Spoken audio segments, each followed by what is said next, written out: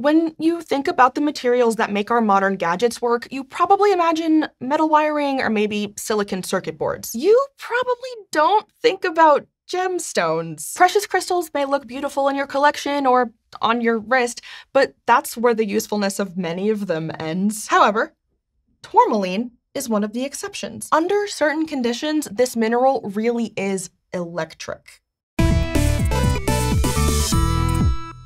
Tourmaline is a kind of stone called a crystalline silicate mineral. Actually, it's a whole group of them since there's a lot of variety in what elements can be included in their crystal structure. The needle or prism-shaped crystals of tourmaline are forged, like many of Earth's finest gems, under some of the most extreme conditions our planet has to offer. And tourmaline comes in a range of colors. In fact, it's one of the most colorful gemstones in the world, covering everything from pinks and greens to blue and even black. Some of the most remarkable examples contain multiple colors in a single crystal. There's even a tasty looking variety called watermelon tourmaline with red and green sections separated by a band of white. All of this diversity is possible because of tourmaline's unique silicate crystal structure, which acts a bit like a cage, trapping different mineral ions inside. That produces the different colors. For example, high concentrations of iron will give you black tourmaline, but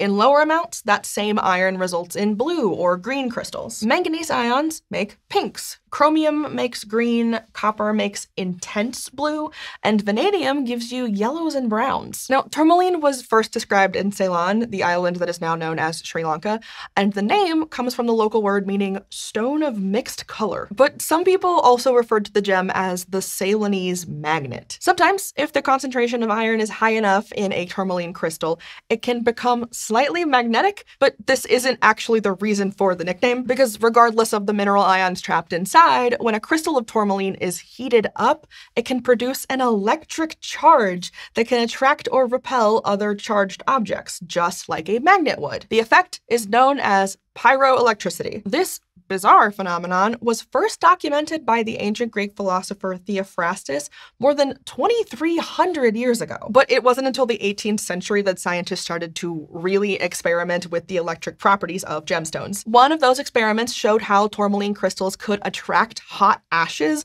while leaving cold ashes unaffected. And reading up on the early experiments gave the SciShow team an idea, but we'll get to that in a minute. By the middle of the century, the famed taxonomist Carl Linnaeus began to relate this mineral behavior to electricity. And brothers Paul Jacques and Pierre Curie discovered that it wasn't only heat that could persuade crystals to be electric, but also mechanical stress. They had identified piezoelectricity. If you squeeze a crystal to subtly change its shape, it can generate an electric charge. And the inverse is true as well. Running an electric current through a crystal would make it change its shape. The key to this seemingly magical effect is in the way the atoms are arranged in the crystal. And while this happens with a few other materials besides tourmaline, we'll use it as our example. The basic component of a tourmaline crystal is silicon dioxide. Silicon dioxide molecules form a tetrahedral or four-sided shape.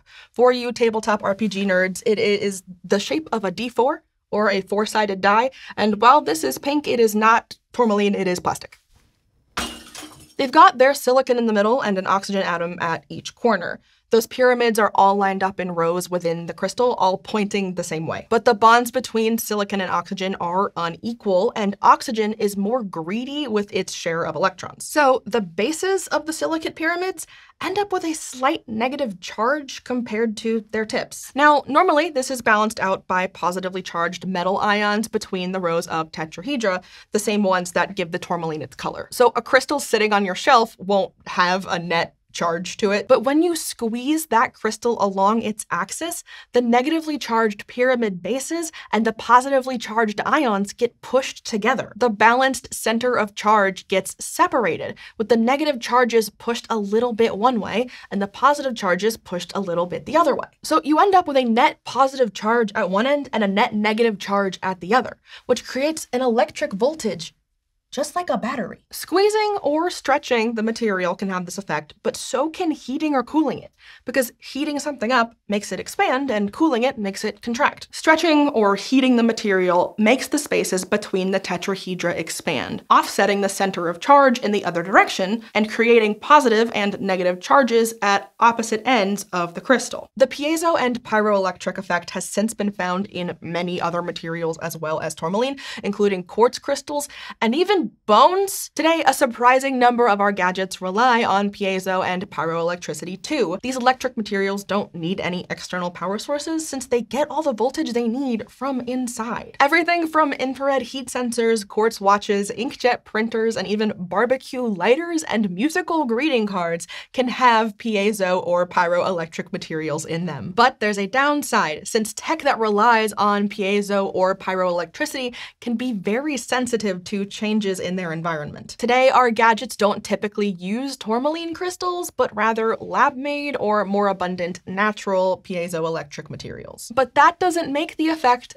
any less magical. And SciShow Rocks Box subscribers, more on that later, can play with pyroelectricity when they receive this month's mineral, tourmaline. Remember how I said those old experiments gave us an idea? Well, here's how to recreate the original Celanese magnet demonstration right at home. It's experiment time.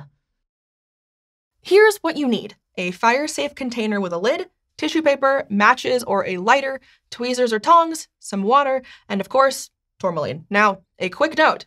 We're going to be playing with fire here. You know, like literally playing with fire, so please be careful. You want to wear close-fitting sleeves and tie back long hair. Set up your whole experiment in a clutter-free area with lots of space around you. If you're inside, make sure there's no curtains or flammable stuff around, and if you're outside, pick a spot away from structures or flammable materials. And if you get nervous about the fire, just cover your container with that lid and step away. Covering it up will smother the flames. Okay, now to the fun part. Rip up a bunch of your tissue paper, toss it into your container, and let her rip. Safely, of course. Watch it closely to make sure no embers float out of your dish. Once all the flames are 100% out, pick up your tourmaline with the tweezers. Hold it close to one end, like this. You want to hover the crystal right over some of the hot ashes without touching them. If you aren't seeing anything right away, try flipping it around and using the other end. Since the crystal has a positive and negative side, one end will be more inherently attractive than the other. You can try this with more than one piece of tourmaline too, which means you can test if one of them works better than the other. When you're done playing around, the last step is to fill your dish with water and make sure the ashes get good and wet. This is to make sure the fire is 100% out, because we here at SciShow do not want you to set your house on fire. If you give this a try, let us know. And if you don't know where to get tourmaline, you can get some in this month's SciShow Rocks Box. Every month, SciShow Rocks Box subscribers will get a rock, mineral, or fossil delivered to their house, where they can put it on their shelf or wherever they put their rock collections. Mine goes on my shelf. We have a limited amount of boxes every month, and they generally sell out pretty fast. So if you would like to subscribe,